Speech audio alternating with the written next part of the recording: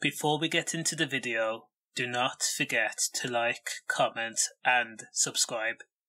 Now, some parents do not have the aptitude to call themselves moms.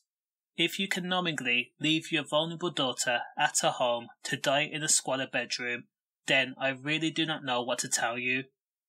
The emancipated body of 24-year-old Debbie Leitch, who had Down syndrome, was discovered at a family home in Blackpool in August 2019. When she was found by emergency services, she resembled a mummy.